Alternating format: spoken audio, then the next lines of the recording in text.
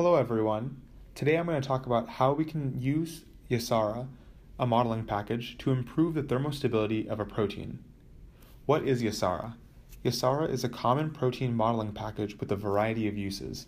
Some of these uses include reliably building a homology model for your protein, checking the non-covalent interactions between your protein and other proteins, as well as mutating the amino acid sequences of your protein manually to achieve some desired effect.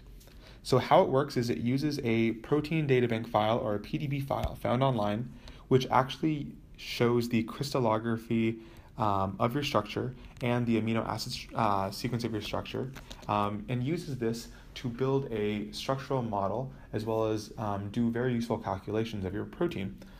For example, today we're going to talk about the protein relevance for our iGEM team, the 3LL2 or monomeric grafitsin.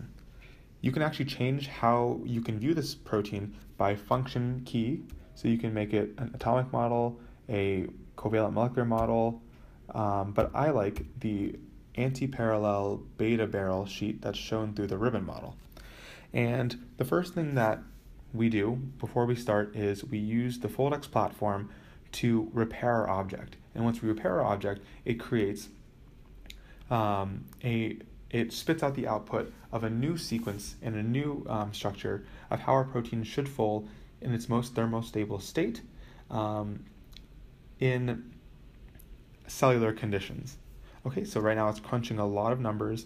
Right now you can see it's going really quickly, but what's actually going on is it's looking through every amino acid and looking at its disulfide interactions, its non-covalent interactions. You can see the entropy, and it stops at certain amino acids because they have high energy. And right now it's going through every one of the 123 amino acids. So right now it's at 6, so it's going to take a while. But as you can see, lysine A at the 6th position is taking a long time because it has high energy, but it's very useful and really good that we start out with just a base level of repairness of our object. One of the questions I ask is, how reliable is this? And after looking at the literature, I realized that over 800 people in 800 publications have cited this. As you can see, they have an advertisement for this long citation here, but a lot of people use it, and there's some margin of error that they have calculated on their web page that's very useful, but in general the trends are the same. Something that is more thermostable significantly by Yasara is most likely going to be thermostable in the lab, and we confirmed this last year. And right now we have two objects overlaid upon each other, and on the top right you can see that they both are visible. But if we delete both of them, we can see that this is our old structure and this is our new structure. They're very similar, and that should be good. We shouldn't see a radical change because the crystallography structure should be very repaired already. So once we repair, we can also use the FoldX platform to check the stability through stability of our object. I'm not going to subject you to more torture and more data crunching, but it gives us a number, and that's our base delta G value, or the free energy of our protein. And we actually judge the thermostability of our protein. Thermostability meaning how resistant it is to denaturation at higher temperatures, using this delta G value, and we want it to be very low.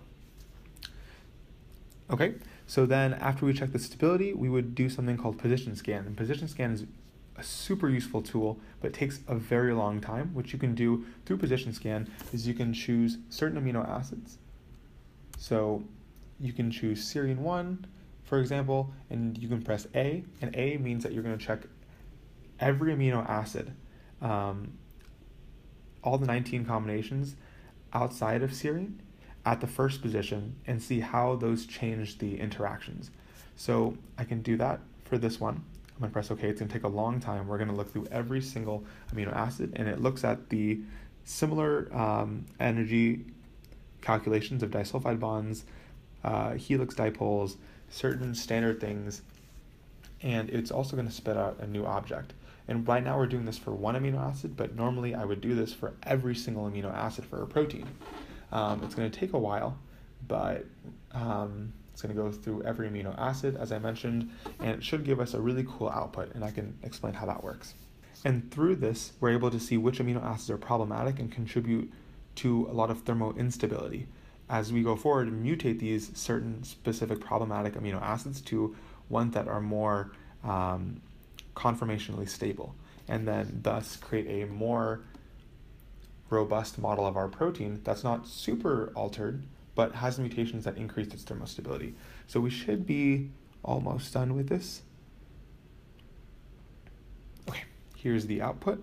We can go to our Yasara package, go to the PLG folder, look at the Foldex cache, and then look at the energies. So we want these energies to be as low as possible. And right now, originally with the serine, we have a 8.43. This is delta G values. And all these values are about similar, except for this one I think is the lowest one, 8.05 or 4. And we can't really change this because this whole position scan has a margin of error of 0.5 kilojoules per mole. And with this, we haven't really proven that 8.4 is any more stable than the tryptophan. So therefore, we can't change the serine. And once we show that there are some problematic amino acids, we can do what I think is the coolest program, which is mutate multiple residues. And what you can do is you can choose that serine 1, and I know that serine 1 wants to be a leucine, so I can press an L, and what it would do is it would create another model of what it would look like if this was a leucine instead of a serine at the first position. And what's really good is that it's pretty quick at the 1 amino acid level, but when you're changing 123, it's very slow, and it's really cool because it would show us an output.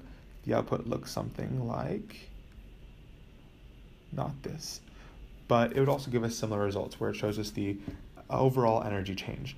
And I think this is what our whole process looks like. So you're going to repair the molecule, you're going to check its stability, you're going to position scan for problematic amino acids, you're going to mutate those amino acids, using the position scan to show which amino acids are more favorable, and then you're going to compare that output to the stability you calculated earlier, and hopefully you should have a more robust idea of what a thermostable protein of yours looks like. And this is how we actually found, through modeling and confirmed experimentally, our Yasara thermostable in its monomeric form. I hope you enjoyed, and thank you.